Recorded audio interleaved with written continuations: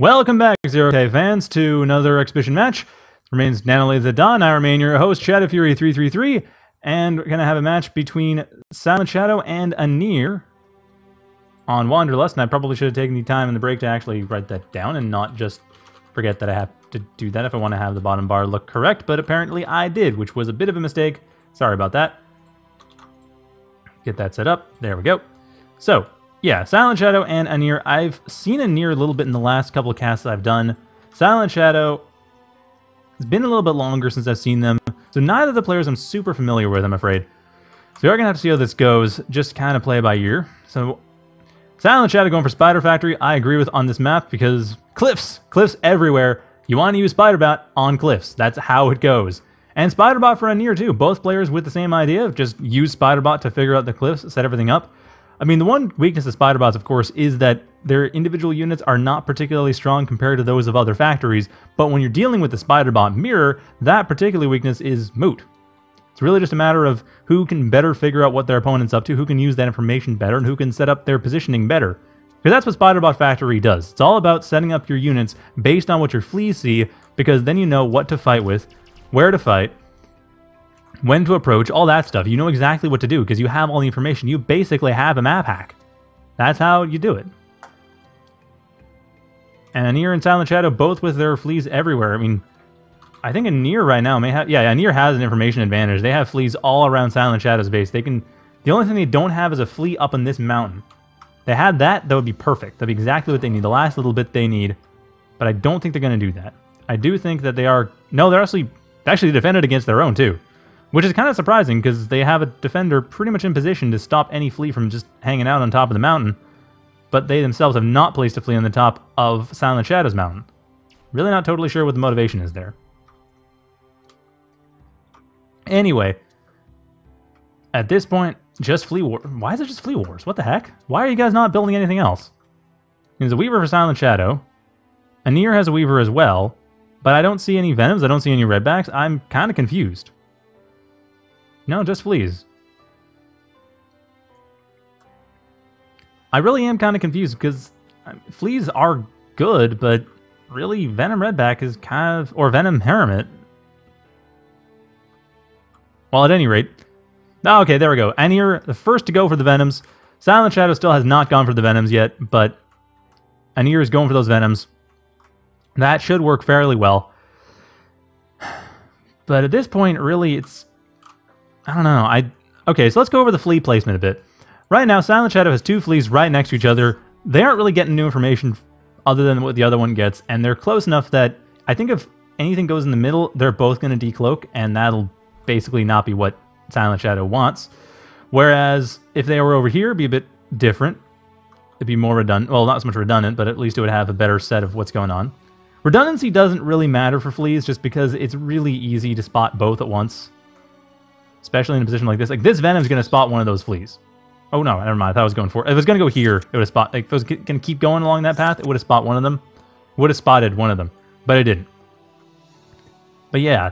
On the other hand, Anir's flea placement, I mean, they have all the ramps pretty much covered. And here, that's one of them down. Although, actually, only one of them did go down. So I guess... Okay, score one for redundancy. But by the time this Redback comes in here, the Redback's going to find the other one. Now, Anir knows where SilentShadow... Sorry, SilentShadow knows where Anir is. And now SilentShadow moving that flea into a better position. There we go. But I think Anir actually saw that. And the other one's about to get torn to shreds by Redback. There we go. So, I mean, I guess that was redundancy in action with the flea moving. But at the same time, it was spotted, so that's basically going to die. So much for that. Yeah, SilentShadow, much more concerned about the north. I mean, Anir just has one on the ramp. That's one on the ramp on the western side, which is interesting because that's... Oh, SilentShadow side. Yeah, that's the side they care about. So yeah, Anir, I think, has a really good set of flea placement. They pretty much have every single ramp covered. While SilentShadow has some of the ramps covered, but seems to be a bit more paranoid about making sure that they're redundant about their flea placement. Without necessarily trying to make sure that they're on the right position. However, one thing about Anir's placement is that it's on the ramps. Bearing in mind, spiders don't need ramps. Spiders work on cliffs, no problem. So I don't know entirely the motivation of that, but it looks like that was the general idea of how you place it normally. Because if you're playing against, say, a bot factory, a normal bot factory, or a vehicle factory, though I can't imagine why you'd have a vehicle factory on this map. It's not the best map for vehicles, but it can work. If you had a bot factory on this map, then yeah, they'd have to use the cliffs. That would be a matter of course. But when you have a spider factory, they don't have to use the cliffs. And Anir coming in with more Venoms, more Redbacks against Recluses. I mean, the thing is, the Recluses, they're doing an okay job, but they're not really working that well. And the problem with the Fleas, of course, they get close to the Venoms, they get stunned out. I mean, ally Fleas get stunned out half the time if you're playing a Venom Flea strategy, which is why Venom Flea strategy doesn't really get played.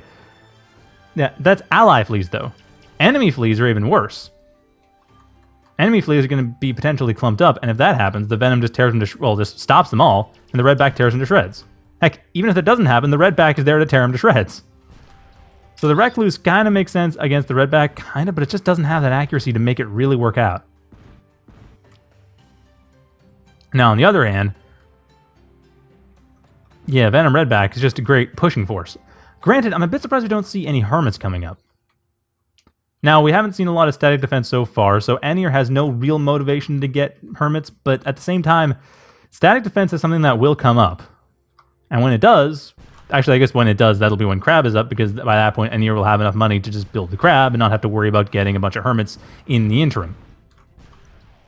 Not exactly the most convincing sales pitch for the Hermit, I suppose. But yeah, that's how it goes.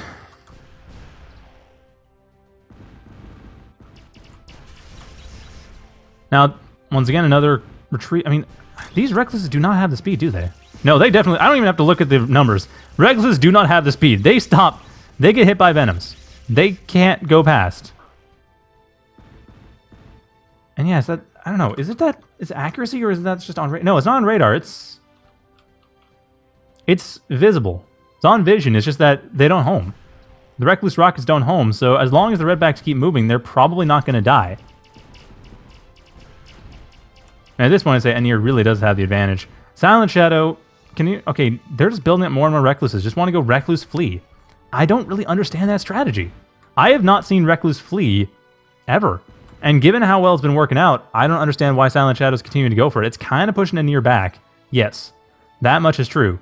But at the same time, there's the Hermits, because the Hermits will help without being expensive as a crab. But at the same time, nothing's really getting hit. Like, the Redbacks aren't getting hit that hard. Although, on the other hand, half a dozen Recluses does make a difference. Anir doesn't know about that, though. Anir only knows about these 2 Recluses, doesn't know that there are more coming. I know it sounds weird, because normally Skirmisher beats Riot. That's how the triangle typically goes. But at this point, it's not really happening. Like, that accuracy is really the problem. I'm just a bit surprised that Anir is not either committing to attack that or going around to the side and... Well, actually, they're going around to the side now. There we go. Now they're going around and just attacking down. And SilentShadow does know about Anir's commander position. Can't really do anything about that. Knows that Anir is expanding over to the south side of the map. And Anir kind of knows that SilentShadow's up to expanding to the north side of the map now. But more importantly, here's the main assault that I think is... Is there anything to defend against this? No! No, there is not. There's, like, a Lotus and a few Metal Extractors, and Metal Extractors do not defend themselves, so that's kind of a moot point, which means that's going to go down. Lotus is already down. Everything here is going to go down, and everything up here is also going to go down. A couple more Recluses coming up here. I mean, really, Anir, with all the forces they have, could just power through the Recluses and power through the base, and that'd be it. Game be over. I don't know why they're not doing that.